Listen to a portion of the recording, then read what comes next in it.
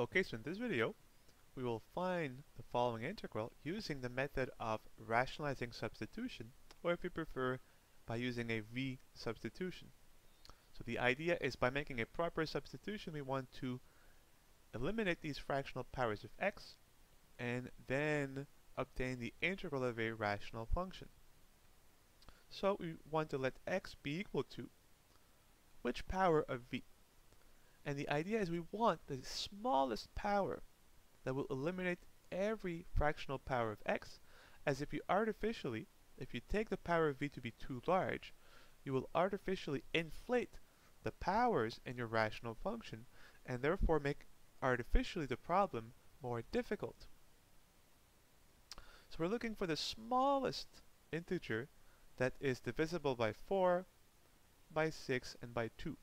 So if you were going too quickly here, you would simply say, well, okay, 4 times 6 is 24, and 24 is divisible by 4, 6, and 2, so you could go with x being v to the 24. But what you want is the least common multiple of 4, 6, and 2, and that is not 24, but 12. The smallest positive integer divisible by 4, 6, and 2 is 12 and not 24. So always be careful about this. And you can try, if you want, to see what happens if instead of v to the 12 you use v to the 24, and you will see that you will be artificially making the rational function more complicated, therefore artificially making your life more complicated. So always shoot for the smallest integer divisible by each fractional power. Okay, and now of course we're good to go. So the square root of x is a power of 1/2. Divide 12 by 2, you get v to the 6. The sixth root of x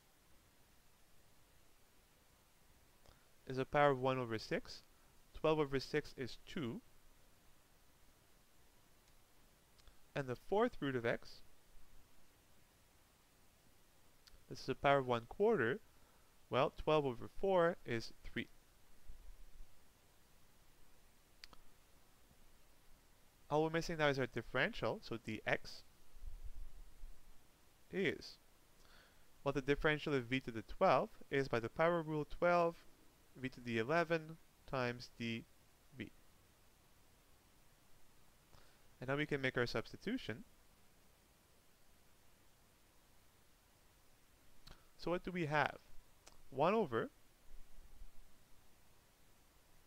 the square root of v to the 6th, the square root of x, sorry, v to the 6th power, times the 6th root of x, v squared,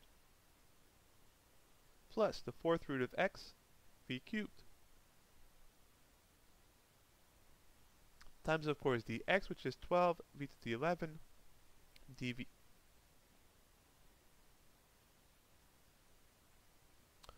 So two things, we'll factor the 12 outside of a scalar multiple, and we'll have a v to the 11 on the numerator over, and here we can factor a v squared. And we'll have v squared times v to the 6th, which is v to the 8th, times simply v plus 1. If I swap the order, this would be 1 plus v, but this is the same as v plus 1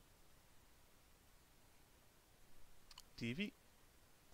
And so there is now one more simplification. We can cancel, of course, these two and have a single v cubed on the numerator. And what we're left with is surprisingly simple.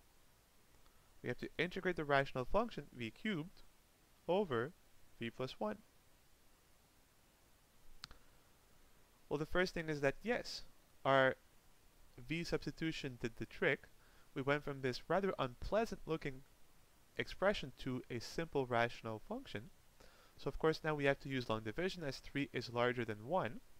So let us divide v cubed by v plus 1.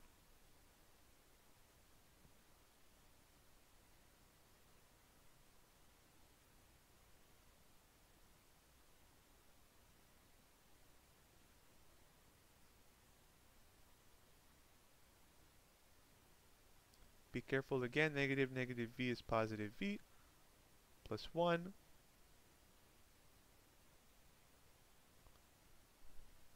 And now we have a constant remainder, therefore of degree 0. 0 is less than 1, and this completes our long division. And so the end result will be the integral of v cubed over v plus 1 is its quotient, plus the remainder, well, minus 1 over the divisor, v plus 1. And we have a very now straightforward integral. We'll leave 12 as a constant multiple.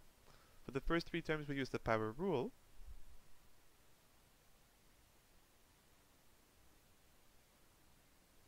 And of course, the integral of 1 over v plus 1 with respect to v is simply the ln of v in absolute value, plus c.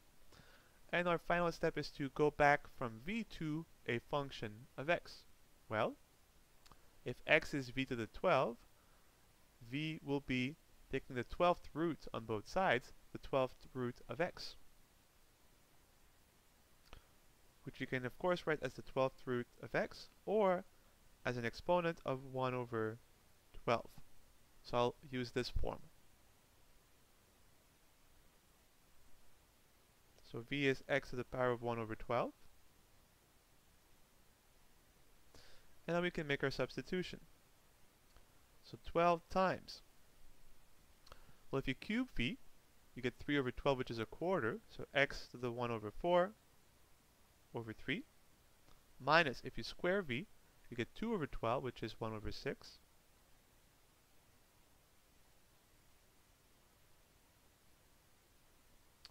Plus, well, this is a single v, x to the 1 over 12.